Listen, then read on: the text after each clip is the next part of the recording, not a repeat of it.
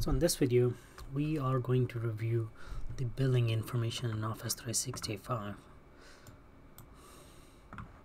So let's go and sign into Office.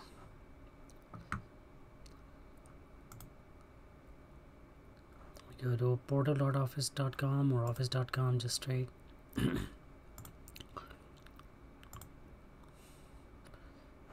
So we go to admin and click on billing, and we're going to review what's in the billing. So in billing, on the main tab, it tells you like for purchase services.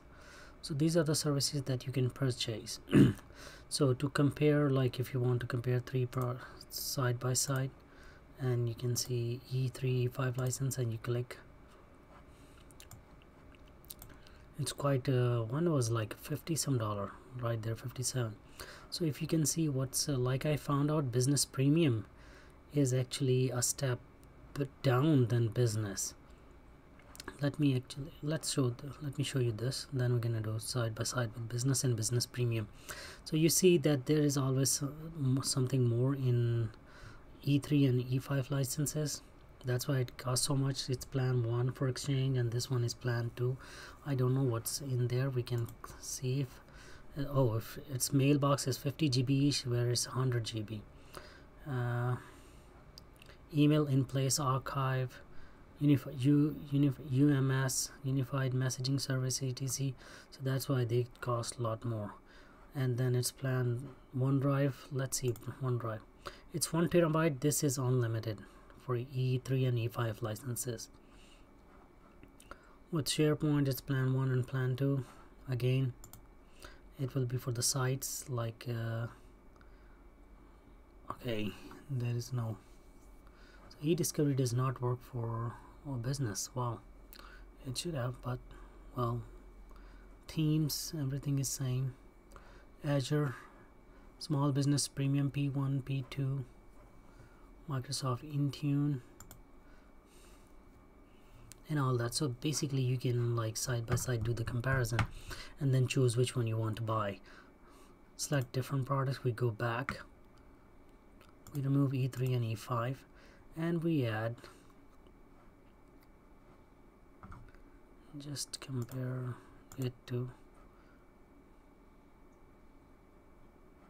this is business premium, that I signed up for. So you see it's 5 use 5, everything is 5.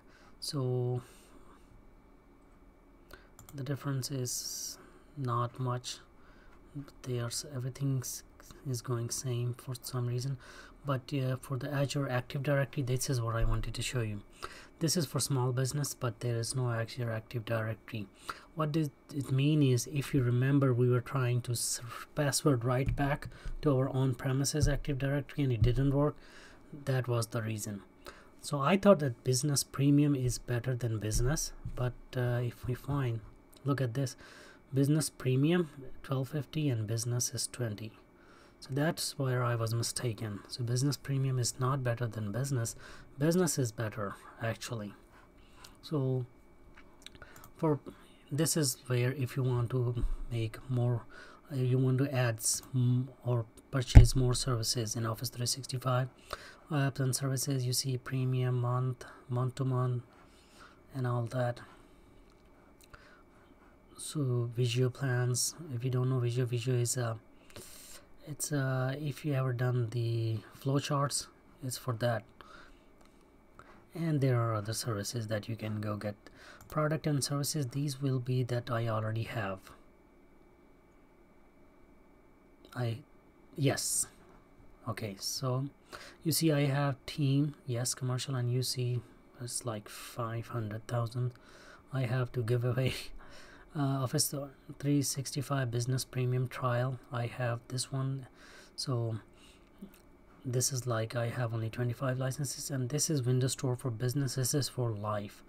It's like individual user subscription, so everybody has it, and user, they can activate it by user in your company, so they can get that. So here are like your tools to customize the search results if you have like so many, if you're a large organization and they have bought a lot of services. Next one is apps. There's nothing. We did not buy any apps, did not buy any more softwares, and with with business premium we do not have access to Azure, like Azure services. So this is the licenses tab, and it gives us an overview of what we have. Like we have 15 assigned out of 500,000, and we have assigned 14 out of 25 licenses of business premium. Next is billing and payments.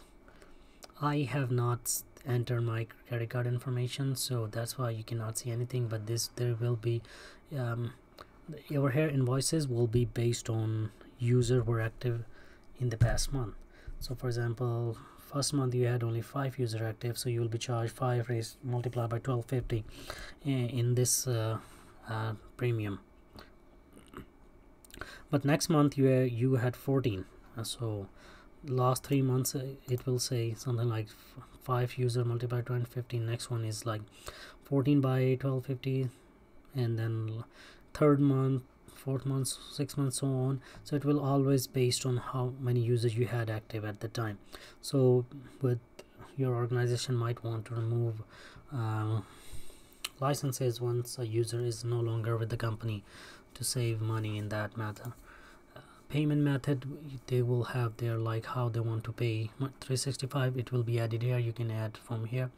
And billing profiles would be like click on it. So billing account, what kind of account it is and all that. Bill to address, payment method, is that a bank account, is that a checking account, is a business account, is a credit card, all that. Let's cancel it. The next one is billing accounts, same like overview of, it will give you a quick overview of all the billing account. So maybe you are paying Office 365 from one account and you are using Azure Active Directory or something from the other account. Everything will be listed here. So it's just like right now it's just one account listed. So payment method, again it's like everything was in there. Over here it was like everything listed, and this is like individual tabs. Payment method, again like it's a checking account or it's a credit card or what, or saving account. All right, billing notification, like so who do you want that notification to be sent to, and they will receive an invoice or statement every month. So this is an overview of billing. It's real simple, real easy. You don't have to do anything, it will be there. You just have to add or remove rarely. Alright, so if this video has helped you, please rate, comment, subscribe and share, and you have a good day. Good night actually.